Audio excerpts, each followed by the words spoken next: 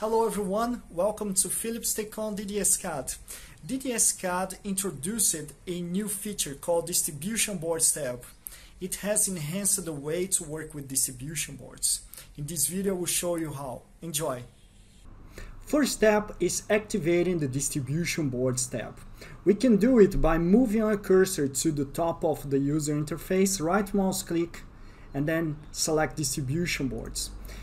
You will see it's by default on the left of the user interface.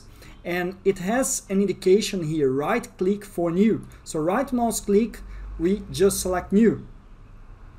So now we have a symbol of a board called 001, and there is a small blue symbol in the bottom left of the board symbol, meaning this board has been created but it's not inserted in a model.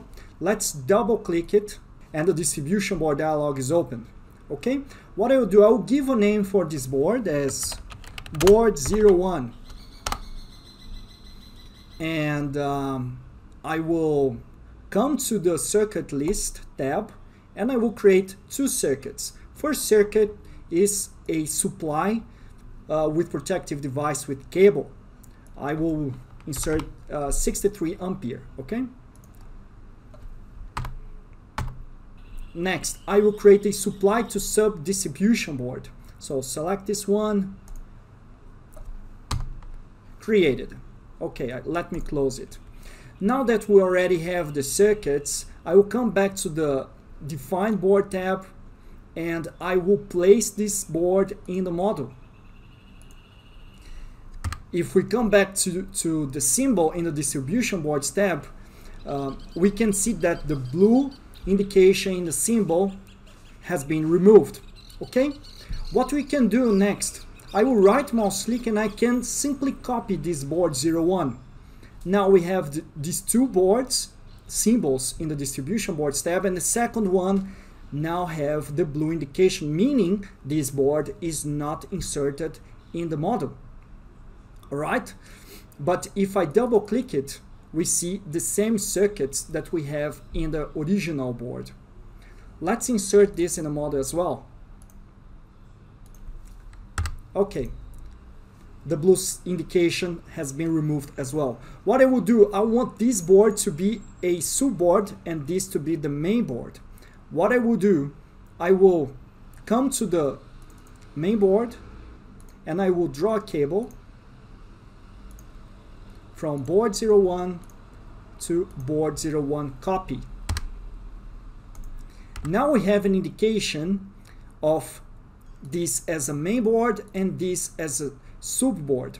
By selecting the board, we also see in the properties of the selected board the indication with the description of this board, the name of the board as now has a board 01 copy, and also the indication from what this board is connected to. So we see the reference as board 01 and the description of the circuit, sub-distribution board. Okay? What I would like to do next is to calculate the voltage drop starting from the main board, this board 01. What I will do, I will double click this board 01 and then I will select the supply circuit and double click the column circuit. In the bottom of this dialog, we see a checkbox to start calculating voltage loss at this distribution board. Okay? Now we see an indication of the symbol half white and half black, meaning the voltage loss starts here. Okay? What I would like to do next, I want to make another copy. Now we have three different symbols.